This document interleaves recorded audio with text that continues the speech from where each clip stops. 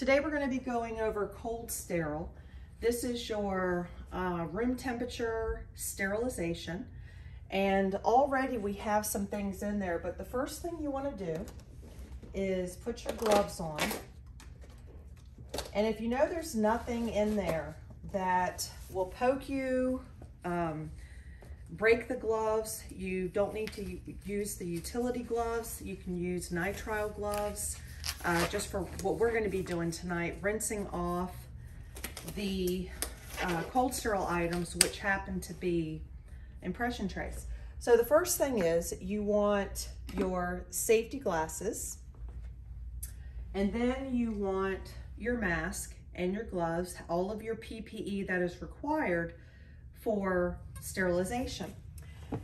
And so we're going to take the lid off, and inside of here we have all of our plastic items, and we're going to lift this out and continue to hold it so it'll drain, and then lean it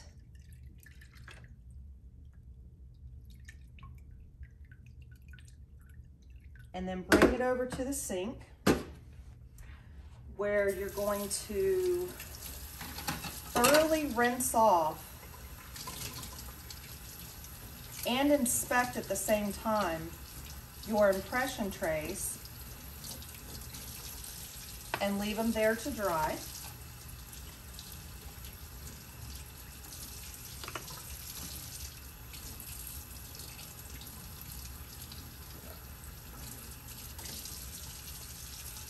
There are some items in here that contain metal, but if you put them in there, take them out, and they don't corrode like your spatulas, then you are fine. There are some things that you would never put into the cold sterile. It's specifically made just for plastic, 100% plastic, but I know in the orthodontic office that I work for, we would put spatulas and bite sticks in there. Some things you would never want to put in there would be, of course, your high speed, because that is 100% metal, and the only plastic or rubber that would be on there is the gaskets. Your slow speed handpiece, your straight handpiece, that does not go in there. The spatula can go in there. This definitely, your instrument holder, so that when you're going over order of use on the tray, you would take your instruments off, but this could go into the cold sterile. And then of course you would have your 100% plastic cheek retractors that would go in there. Okay, so we're gonna run through, for the cold sterile, it's 100% immersion. So if you think like Baptists, they get fully baptized, they get fully immersed in the water.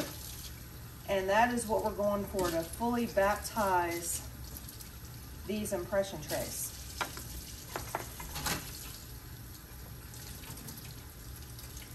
Making sure you get all of the cavicide off of this. The chemical that we use in the cold sterile is called cavicide 3-minute kill time.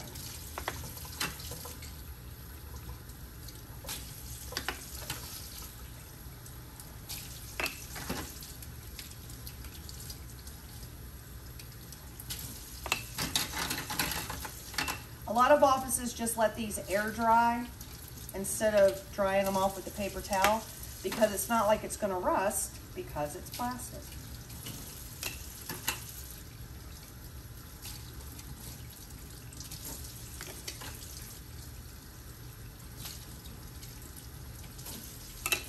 Now, if you come up on an impression tray that does still have alginate in it, you need to put it in the sink and go on to the next one. And when you get done with the good trays that are ready to be rinsed off and dried and put back in the drawer, then you're going to take the impression trays that still have alginate on it, and you're going to continue taking all of the alginate off of it so that it'll be properly sterilized.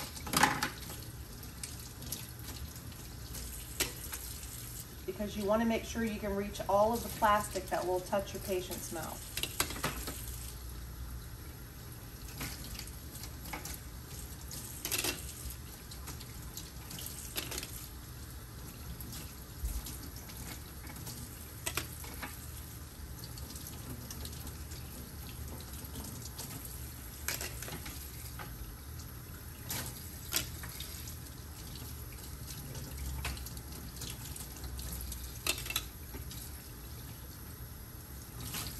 One of the biggest mistakes that assistants will make is cutting corners in sterilization. And that is one thing you cannot do, is cut corners when it comes to asepsis. So I want to go over a few things that have happened. So we're going to get the water out. Don't just throw this back in, because this will splash out, just like if you fill a bathtub all the way up and then you get in, it's gonna overflow if you get in too fast. So we're just gonna place that in there and let it go down to the bottom all on its own.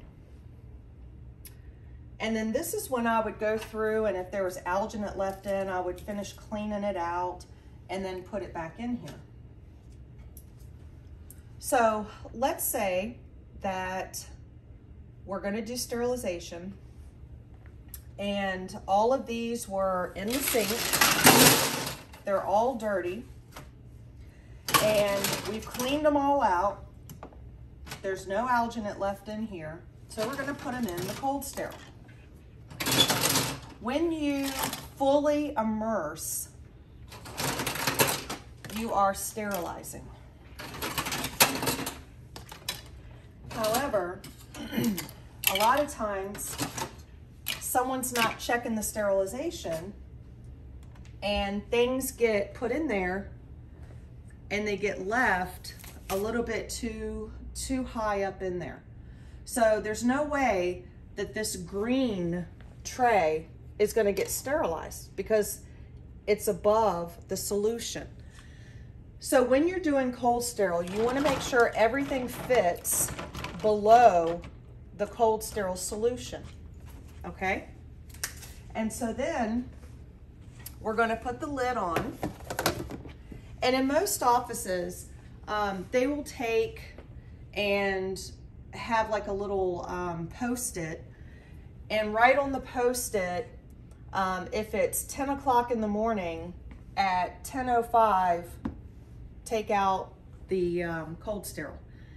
So that way, everybody knows, okay, we're gonna go ahead and this is ready. We'll take it up and clean it like you just saw me do. However, if you see that sign on there and you throw something in there, you have to start all over again because everything in there has been contaminated. So we're gonna go over what we use here is Cavicide 3-minute kill time. And so a lot of times when you go into an office, if you've never worked in that office or you've worked in a office and now you're going into a new office, you want to know what solutions are being put in there. If you don't know, just by looking at the name, if you don't know the product and how long it needs to stay under there, then turn it over and read the instructions. That is so important, that if you don't know the particular solution, that you read and make sure that you know. And you should be going through OSHA training, and not just by video, but actually having someone give you a tour and say, hey, this is Cavicide, we use it for cold sterile. It kills everything in 3 minutes. And then this is what happens if it gets in your eyes. You go to your safety data sheets. So this is what we use for our dental clinic.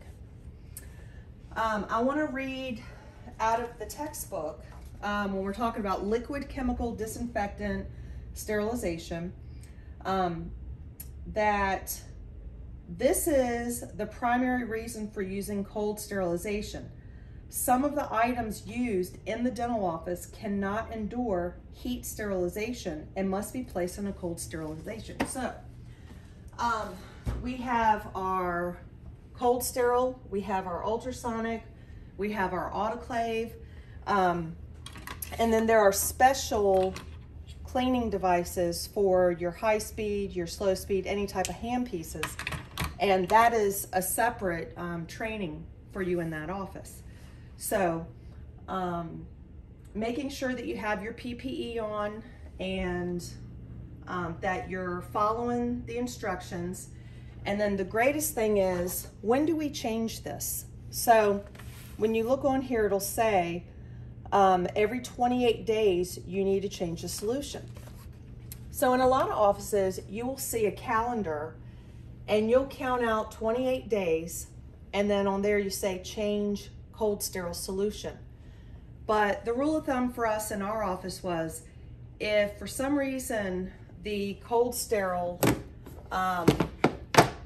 starts to get murky and there's a lot of extra saliva and things, we would just go ahead and dump it and fill it up with the new solution. So I'm going to show you how to do that, how to change it out.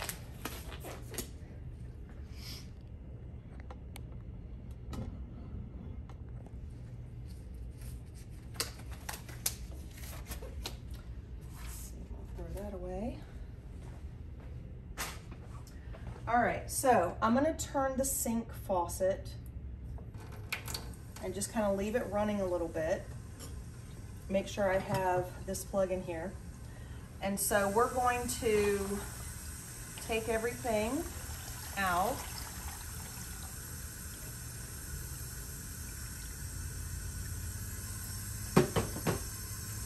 So that I can show you how to dump this. Now, I will show you what this looks like inside of it.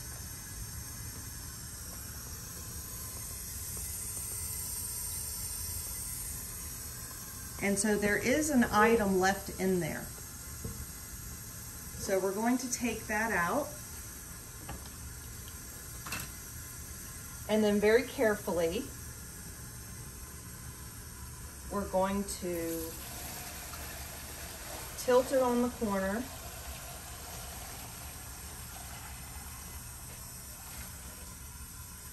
And then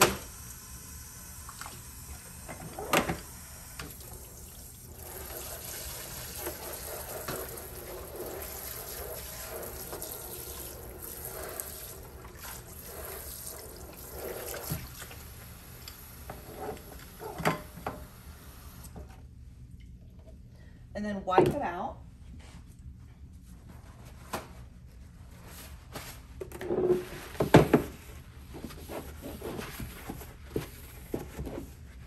So that if there is any type of film in here, you've gotten it out.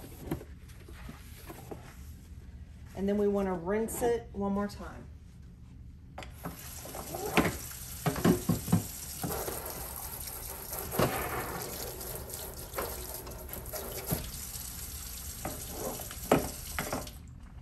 And typically we do this on a non-patient day. And then I'm going to turn it right there. And then I'll start rinsing these off again because they are clean and disinfected. And once they're dry, you're ready to put them back in the cabinet for use.